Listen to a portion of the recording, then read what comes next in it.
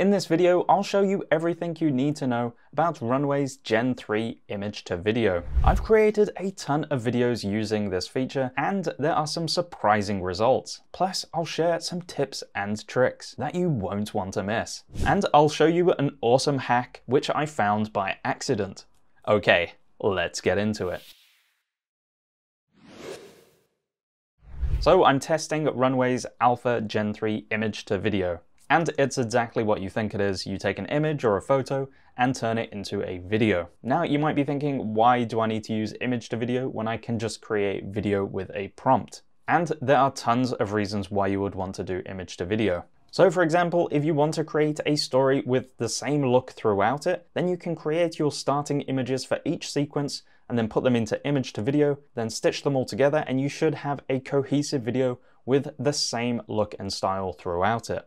Whereas if you did this with text to video, you'd probably have different looking shots in each video. I've broke this video up into chapters, and each chapter will focus on a different aspect of image to video. So to start off, I want to show you how an image works without a prompt and with a prompt. So I'm on the Gen 3 page here, and I'll just chuck in a random image that I've created. So I have this weird looking image of this man with his mouth open here. For this one, I'm going to add no prompt to see what kind of video Runway makes. So I'll make it 5 seconds, click generate. And for the next video, I'll add a prompt with the image, just to see how Runway deals without and with a prompt.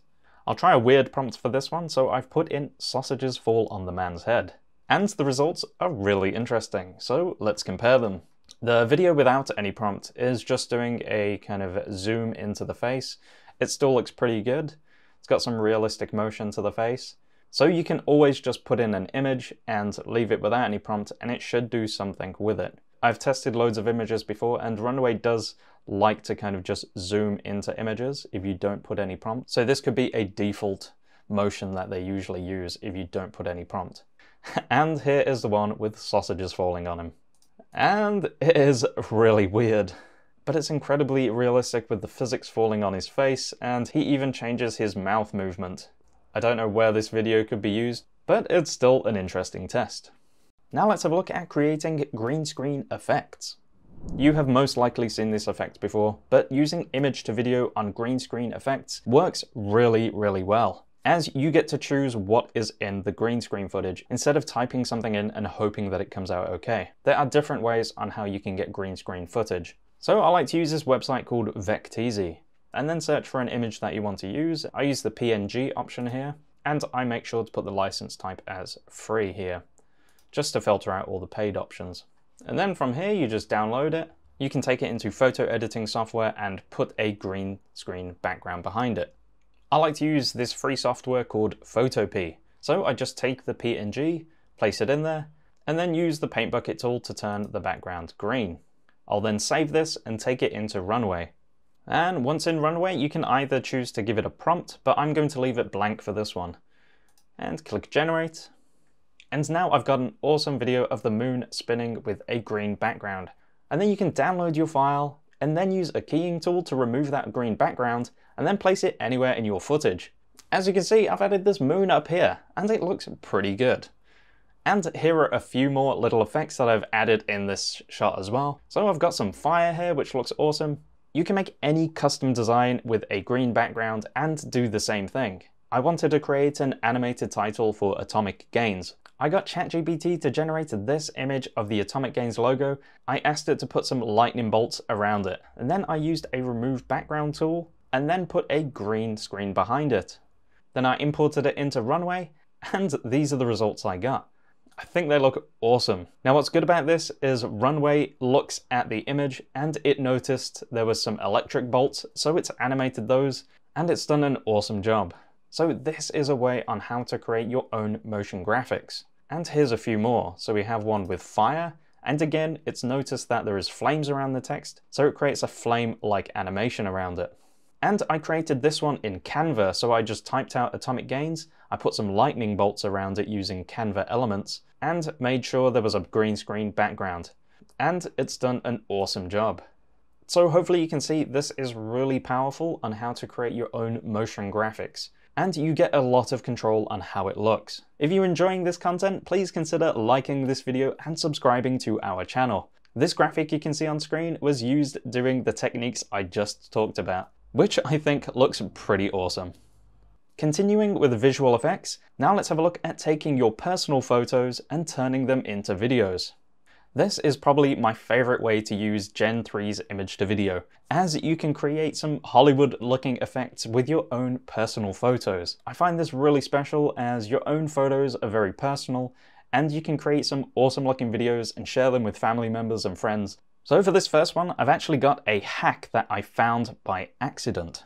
I'm using this photo of a castle that I took. The picture that I took is a vertical one, but when you upload images into image to video, it only allows widescreen 16:9 images. So if you place in a vertical image, you have to crop into it. But what I did for this one is I took the image into Canva and I placed 2 black bars by the side to make it look like a widescreen image. And I was curious to see what Runway would do with it. I gave it the prompt of fire and smoke emerge from the castle, and it gave me a really interesting result. So as you can see from the starting frame, it has the black on either side, but when I press play, Runway has generated the sides for me and added some incredible looking smoke and fire coming from the castle. This blew my mind because now I can take all my vertical images, place it into Runway, and it will generate those areas for me. This is great if you don't want to crop any of the image, as sometimes you like to have all of the image in there. It's done an incredible job with getting the smoke and the fire to make it look realistic. If I saw this video, I would actually think that a castle is on fire. And as you can see, it's added some shadow onto the castle. It just looks very, very realistic. And with this photo I took of some old buildings, I wanted some water crashing over the buildings, and it's added in an incredibly realistic looking simulation of water bursting in between the buildings. This is really impressive, as if you tried to make this simulation with software, it would probably take hours for it to render and kind of calculate where everything goes. But this did it under a minute, which is just mind-blowing, to be honest. And to do this with your own photos is pretty awesome. And here's another similar prompt but with a different building. And again, it looks really realistic. And here I have a photo of me kayaking, and I wanted a monster to emerge from the water. And it looks really realistic. It's got that kind of motion of the water splashing coming out, and even the reflection of the monster. And here's another similar one, but with the monster coming out of the sand. It's not the best, this one, but it's still pretty interesting. I even experimented with just boring everyday photos. So I took a photo of a mug that was on my table, and I thought maybe I could get something to go in the mug in the video. So for this one, I put a man crawls out of the mug, but it just kind of placed this weird kid into the mug. And this one looks awesome. All I put for the prompt was a fire in the mug, and it looks insane. It's really interesting as it's actually put the fire inside the mug, and it's not just like hovering over it. It's seen that there's a mug there, it knows the depth of it, and it's even got some realistic lighting around it. And here's another one, but the prompt is mug fills up with lava. And it's just mind-blowing as it's even filling up the cup with lava. It's incredibly smart how it knows there is a volume there and it needs to fill it up. And in this one I put a creature crawls out of the mug, but instead it created this really creepy video of a weird little insect inside the mug, and it looks pretty realistic, to be honest. It's kind of creepy. I actually took a photo of myself earlier in this spot, and I wanted to see what it would do. So I put paint falls on the man's head, and it did an awesome job of covering me in this blue paint. And again, you can see the physics and the liquid simulation are amazing, really. As it lands on my head, it even casts shadow onto my head. It's very, very impressive. Now let's have a look at different camera movements. So by inputting different camera movements into the prompt, you can get some wildly different looking videos. You can just type in camera zooms in to create a zoom in effect. You can do camera orbits to have the camera orbit around a subject. You can choose to pan or tilt your shots. You can include the words drone footage if you want the video to kind of fly over the subject. And you can get quite creative with it. I had this shot of a Formula 1 car. I wanted that kind of POV shot following the car, and I got some really interesting results. I used a few different images and they all came out looking great. As you can see, it's created a really dynamic shot. I also used the word hyperspeed and fast motion into the prompt as well. Some of them are a bit weird, like in this one here, we've got a man steering the car, but he's kind of at the back right of the car, but you could easily just crop it in and get rid of that area of the video. And for this image, I wanted the camera to have that kind of first-person view going down the street. So in the prompt, I included FPV, the camera flies into the painted city. And it did an incredible job. It's as if the person is walking down the street with a camera, which is exactly what I was looking for. Feel free to experiment with camera movements in your images, as it can change the shot quite a lot. Now let's have a look at how well it works with people. So for this first shot, I wanted to test how well it works with someone walking. So I just used the image of this man standing in the street, and I gave it no prompt, just to see what it would do. And it generated a pretty good looking video. It's got a realistic walking motion, but it does look like he's mindlessly walking into traffic. I really like this light that's coming in from the shot. It adds that realistic kind of lens flare. It's got a really nice cinematic feel to it. And here I just wanted a simple slow motion shot of a woman with her hair blowing in the wind. And it looks incredible. It's not a hard shot to pull off, to be honest, but it did a really good job at creating some natural movements with her hair. And it's added this really nice light leak into the shot. I wanted to test how well it works with people speaking, if you wanted to kind of make it look like someone's having a conversation. So I used this image of this man I generated in Midjourney, and I put into the prompt, the man is talking, he is speaking, the camera is stationary. And I'm pretty happy with how it turned out. It's got a realistic talking animation to him. And the reason why I put he is talking and he is speaking in the prompt is I tried it once with he is talking and it didn't do anything. So sometimes it's good to kind of reiterate what action you want and say it maybe twice in the prompt. And I put camera is stationary as well because I just wanted it as a locked off shot, as without this it just kept it zooming in, which wasn't the look I was going for.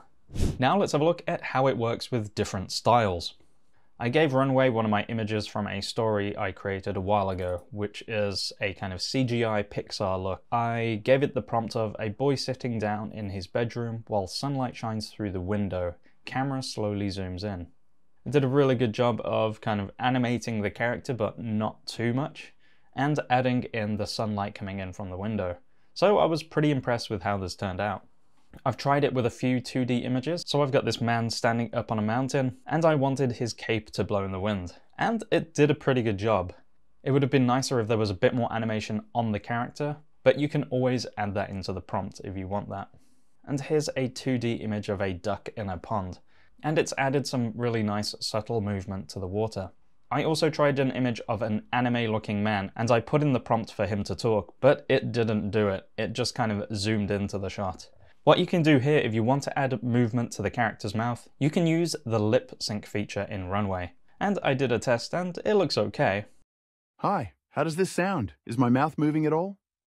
But as you can see, the lips don't quite look like they are cartoon lips, but it's not bad. Now let's have a look at animals and nature.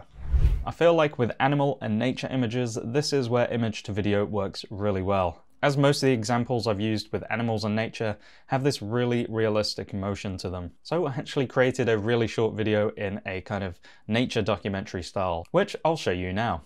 In the lush wetlands, a vibrant pink bird stands gracefully, its slender beak and intricate feathers catching the sunlight. A delicate marvel of avian adaptation, it is a striking presence against the natural backdrop. In the arid desert, a young fox-like creature with large ears and striking orange and white fur sits alert. Its delicate face is adorned with black markings, and its ears swivel, capturing the slightest sounds. In a lush, vibrant habitat, we encounter an extraordinary sight. A flamingo, but not just any flamingo. This one is cloaked in brilliant blue plumage, a dazzling contrast to the verdant surroundings. So as you can see, it does a really good job at creating that natural movement with animals, and it makes it look very realistic. So we've reached the end of this video, and I hope you have learnt some creative things to do with the image to video feature in Runway. It's not perfect, but there is some really fun things you can do with it. So I urge you to grab some of your photos and start creating some crazy looking videos with them. I think this will get much better once they add the motion brush feature into it as well, as then you'll be able to fine tune parts of your image and kind of move them to how you exactly want them. If you have any tips or tricks or prompts you want to share with the community, please leave them in the comment section down below. If you could give this video a like and subscribe to our channel, I would really appreciate that. And if you want to check out one of our other videos, feel free to click the image you can see on screen. Thanks for watching.